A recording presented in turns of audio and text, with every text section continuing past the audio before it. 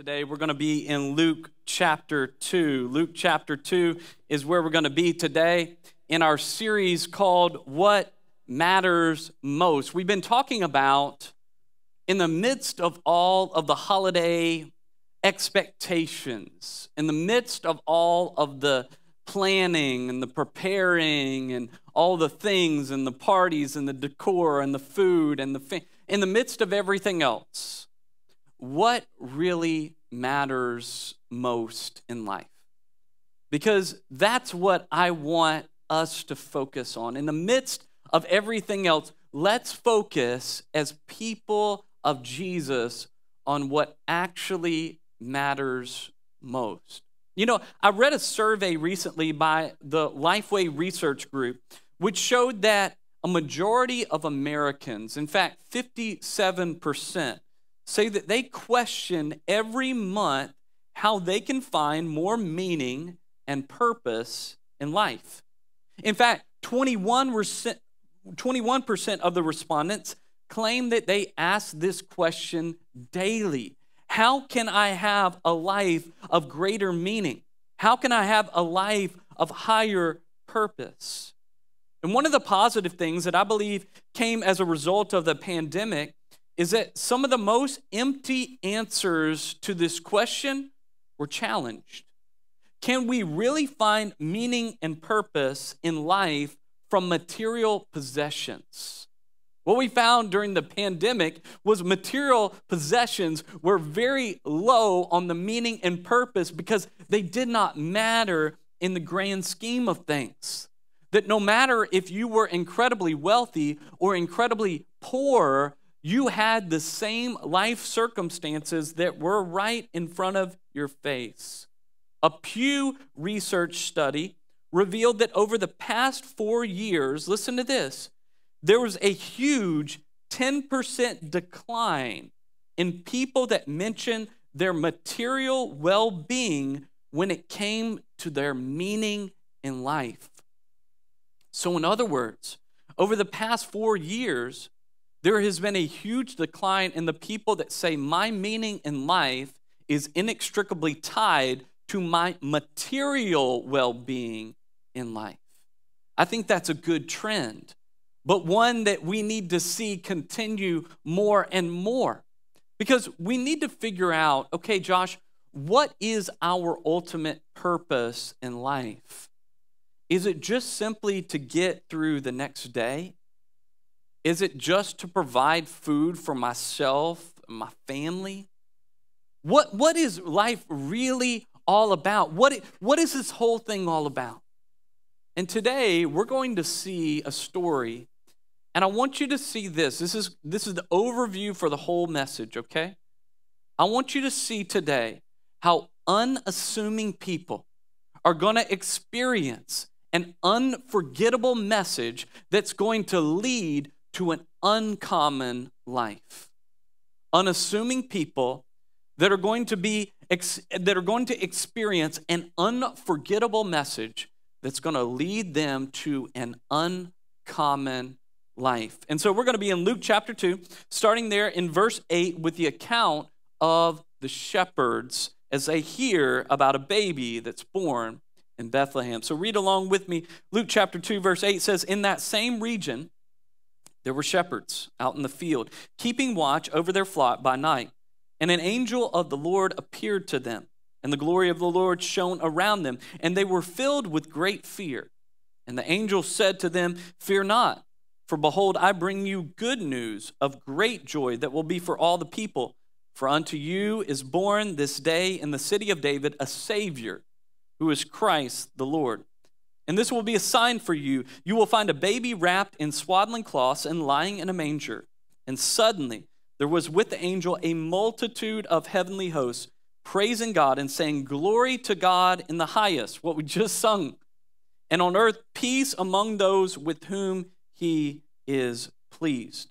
And when the angels went away from them into heaven, the shepherds said to one another, 'Let us go over to Bethlehem and see this thing that has happened, which the Lord has made known to us.' And they went with haste, found Mary and Joseph and the baby lying in a manger. And when they saw it, they made known the saying that had been told them concerning the child. And all who heard it wondered at what the shepherds told them. But Mary treasured up all these things, pondering them in her heart.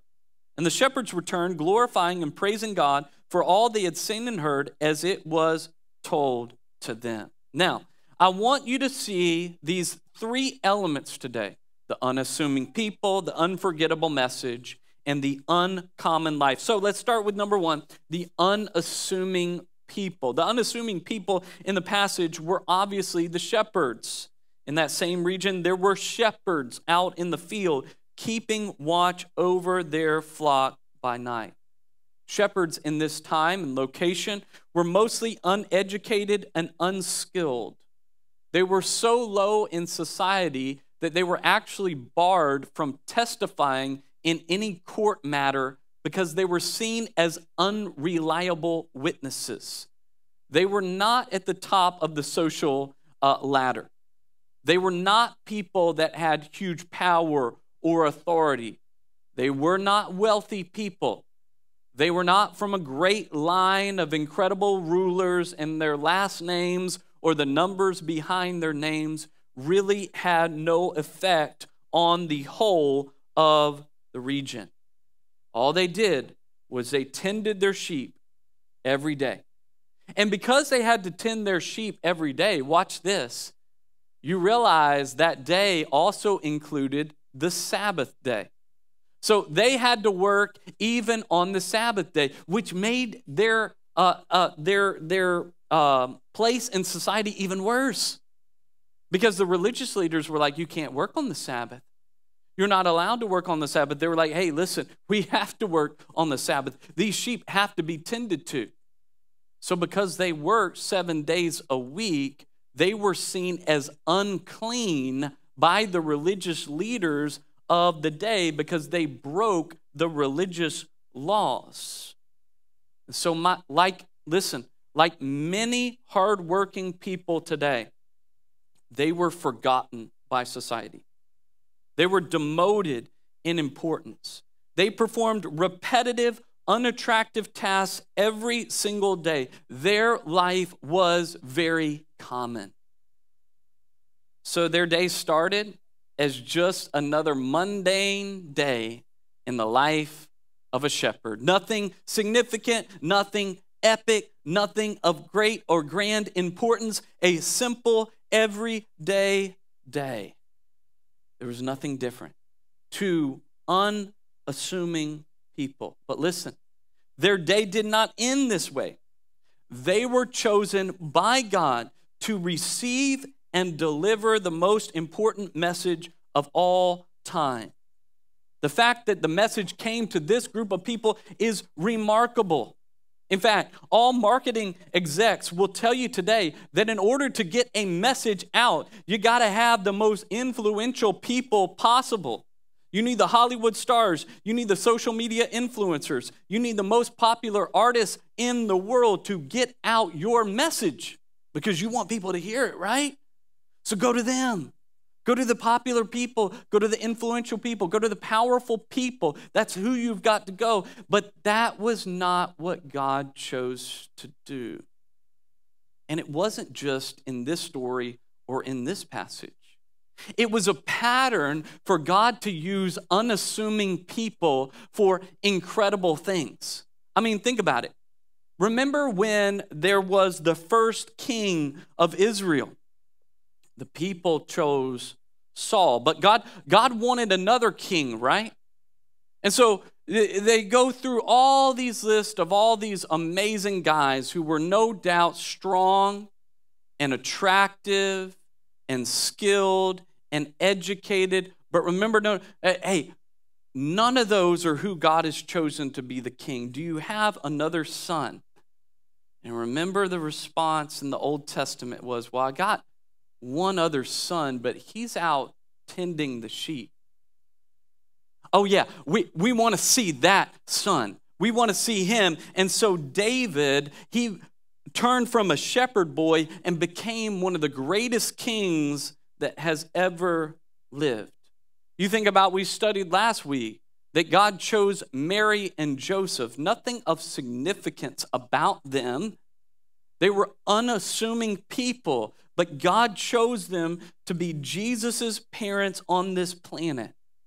Think about Jesus. He chose simple, everyday, unassuming fishermen to be his disciples.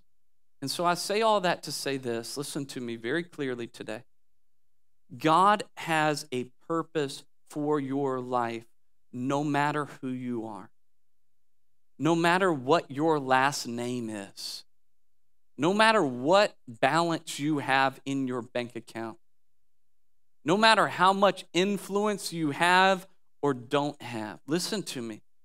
God is in the business of doing amazing things through unassuming people.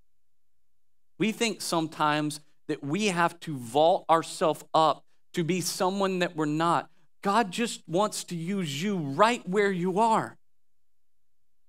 God's not waiting for you to become a social media influencer. God is not waiting for you to get 5 promotions at work so that you can have enough money in your bank account. No, God's not waiting for that. He says, I have a purpose for you today. I'm not going to appear with my angels in front of the religious leaders or in front of the politicians or in front of the entertainers. I'm going to appear through the angels to a group of shepherds who were unassuming people. But those unassuming people that day experienced what I'm going to call an unforgettable message. Listen to this, verse 9 says that an angel of the Lord appeared to them, and the glory of the Lord shone around them, and they were filled with great fear. And the angel said to them, fear not, for behold, I bring you, watch this, good news of great joy that will be for all the people. For unto you is born this day in the city of David a Savior. Remember that word Savior, who is Christ the Lord. And this will be a sign for you. You will find a baby wrapped in swaddling cloths and lying in a manger. And suddenly there was with the angel a multitude of the heavenly hosts, praising God and saying, glory to God in the highest, and on earth peace among those with whom he is pleased. A message came to them in an incredibly unpredictable way. An angel appeared to them at night, and a great light shone around them. It was so unexpected and so bright that they were struck with fear about what it could be. When I think about this passage in Scripture, I don't even know how to picture it in my mind. But the greatest thing that I can think of is that it was something akin to like the Northern Lights. You know what I'm talking about?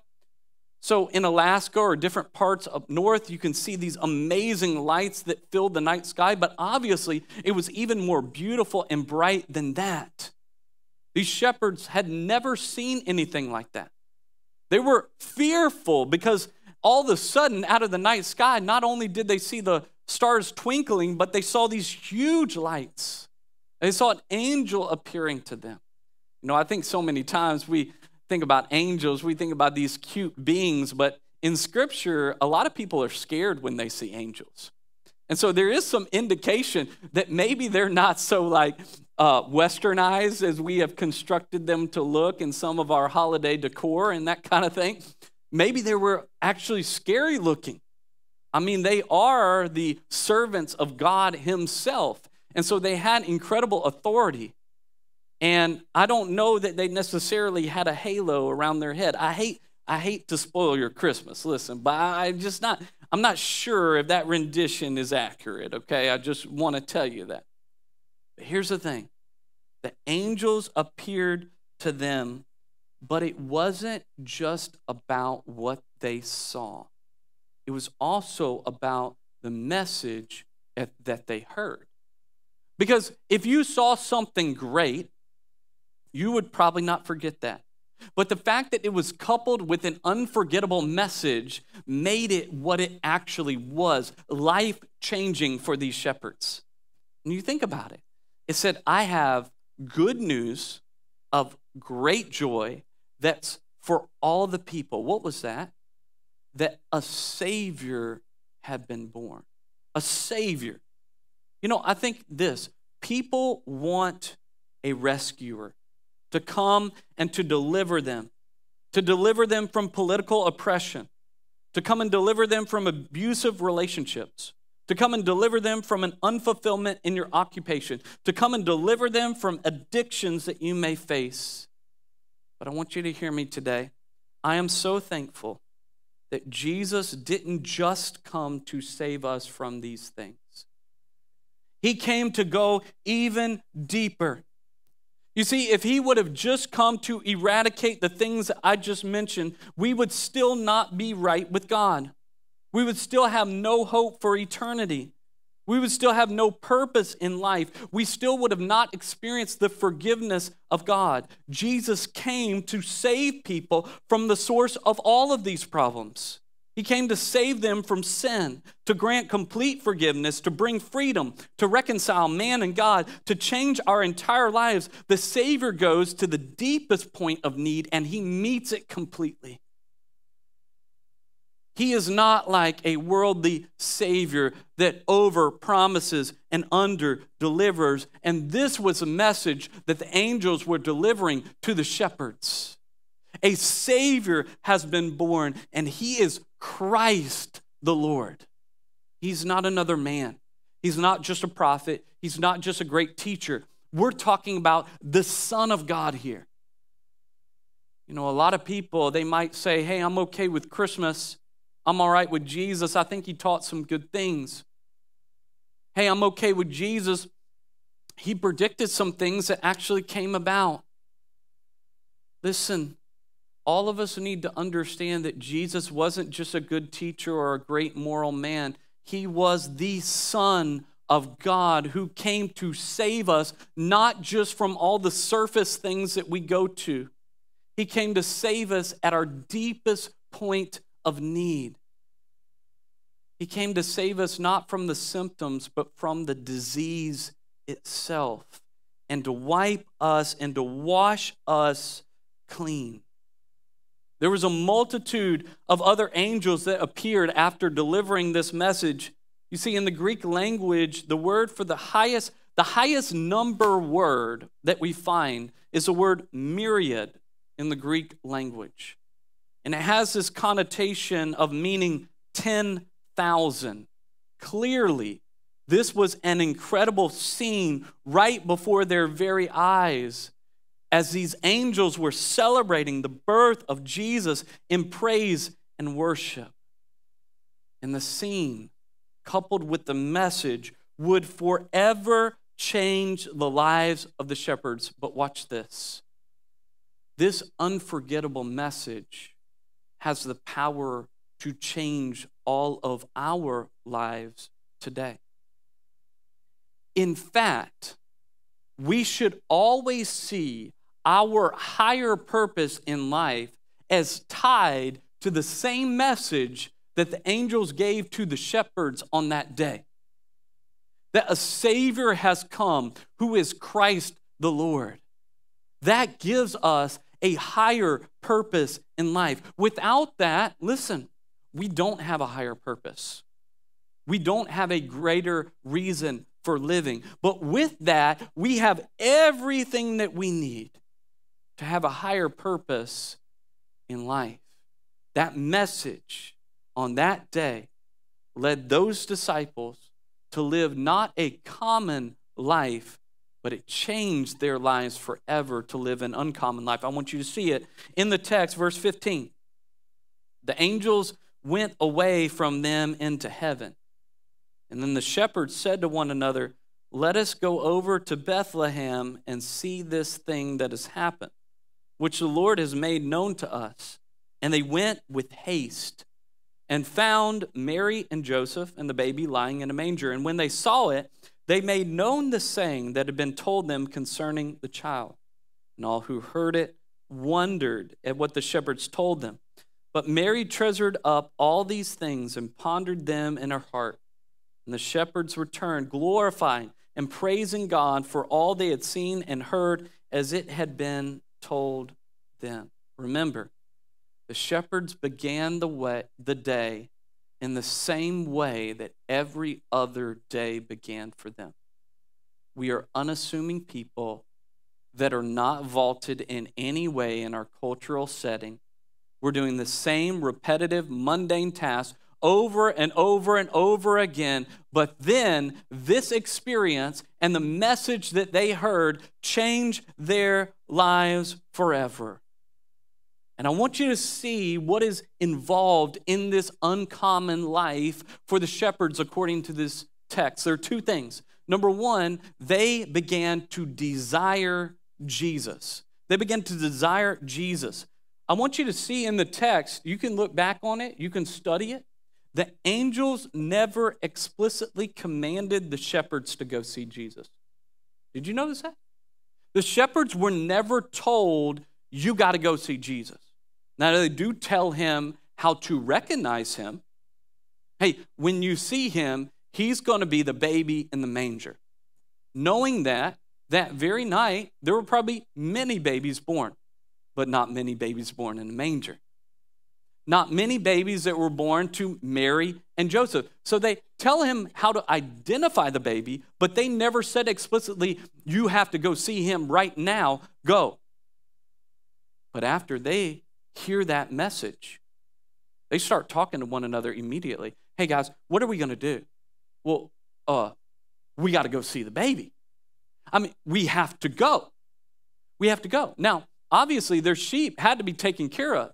So they're like, okay, let's draw straws. Let's figure out who's going to have to stay behind, how we're going to organize this, but we're going to get on it right now. We're not going to be like, hey, let's decide in the morning what we're going to do.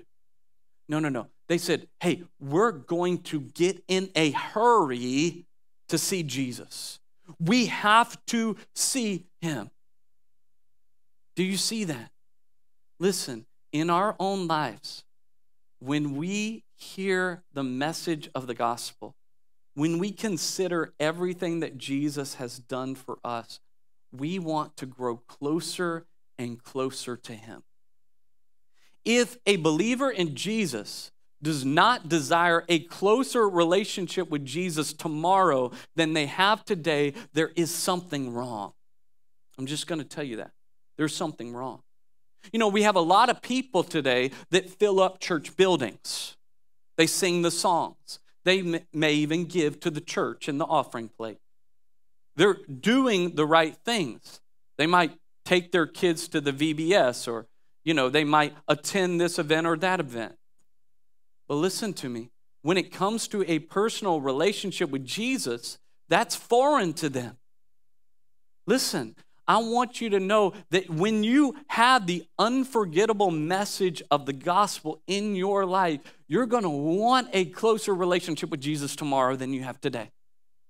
And the next day, I want to grow closer to Jesus. The next day, I want to grow closer to Jesus. Every single day, we're going to want to be closer and closer to him. We're not going to do, hey, you know what? When I get to this stage in my life, then I'm going to get serious about Jesus. Shepherds didn't do that. Hey, when we have enough people to watch all the sheep, then we're going to do it.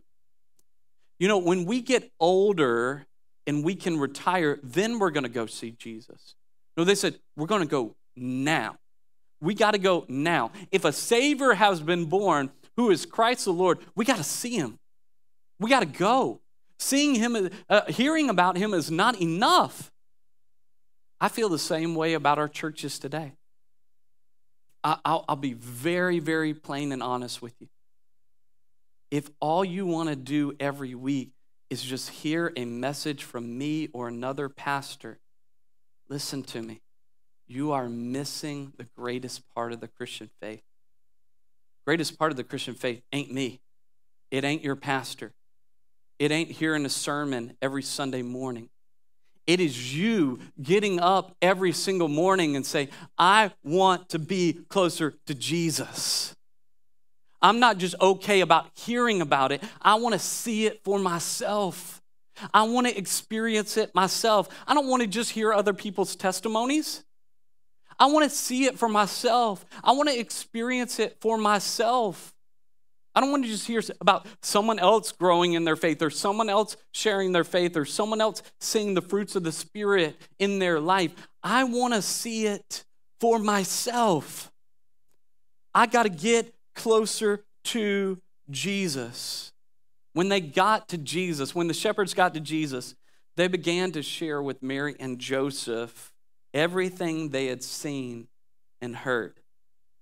Can you imagine this conversation in that barn that night when the shepherds show up, Mary and Joseph?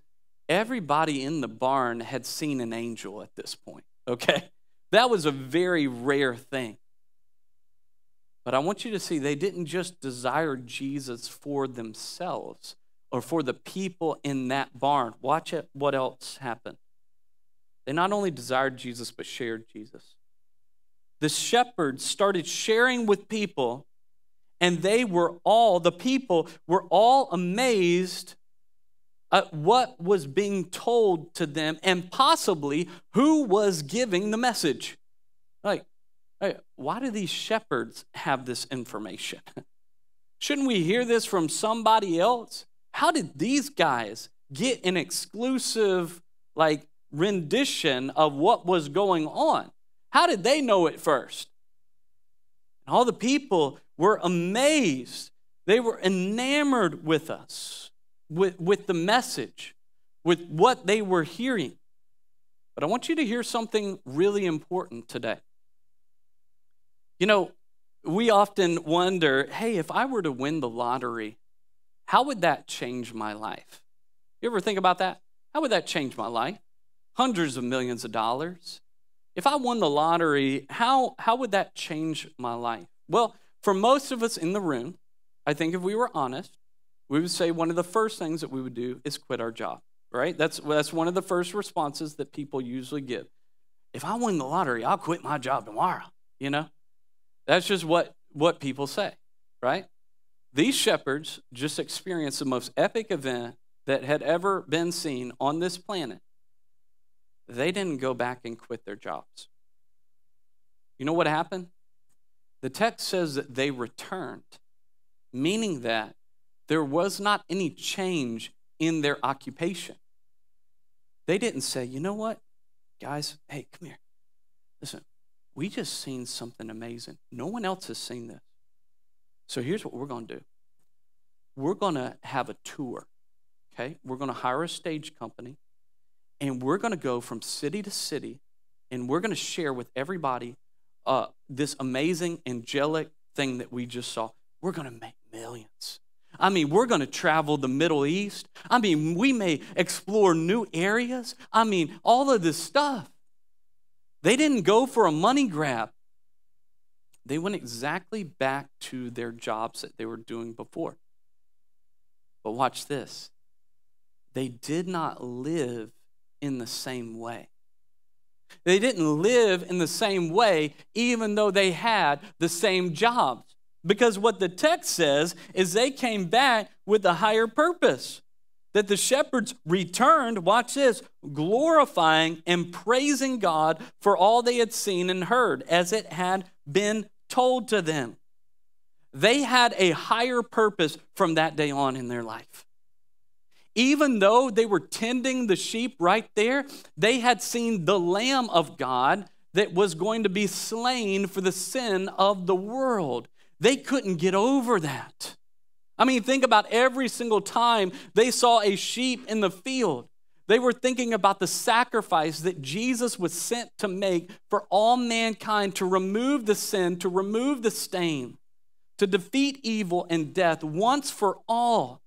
They never got over it. They lived a very uncommon life from that point. But it doesn't mean that they went Hollywood. They went back to their old jobs and they lived differently. Listen, you don't have to find a new job to have an uncommon life. You can find an uncommon life no matter what skill, no matter what occupation, no matter what family, no matter what neighborhood, no matter what bank account, wherever you are, God has a purpose for you there. And your purpose is not just about being good at your job. Your purpose is not about just providing for your family. Your purpose is not just about staying in your lane. Your purpose is about glorifying and praising God from everything that you have seen and heard, just like the shepherds. You see, every single one of us has a higher purpose in life. And in this room, and watching or listening to this, we can know this. In the New Testament, we see a group of unassuming people that experienced an unforgettable message that led to an uncommon life. And listen to me, the same thing can happen for every single one of us. Who are we? Unassuming people. But we've received the unforgettable message of the gospel. Good news of great joy that's for all the people.